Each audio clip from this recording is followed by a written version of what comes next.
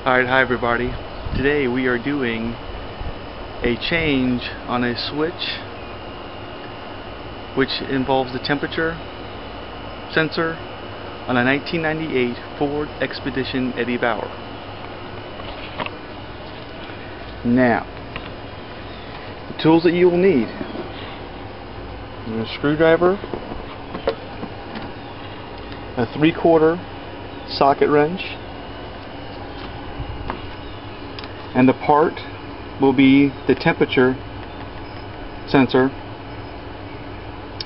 Now, I have already changed it, but we're gonna do a walkthrough on it.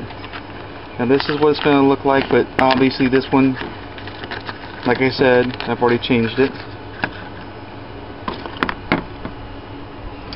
Now, one guy that did a video removed his alternator, but we don't have to do all that.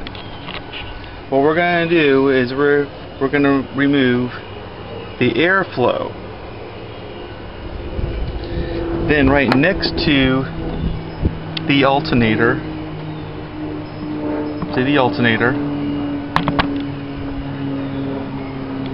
see if I see it better over here. Let's see here.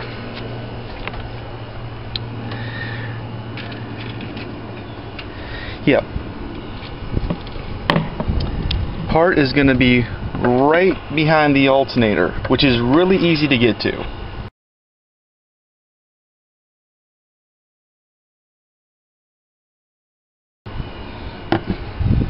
And what you're going to do is you get your leverage.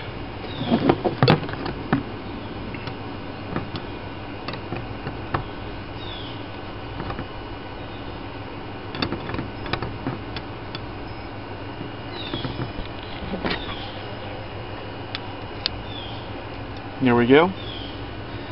And this piece is going to be just like this. So you'll get the leverage,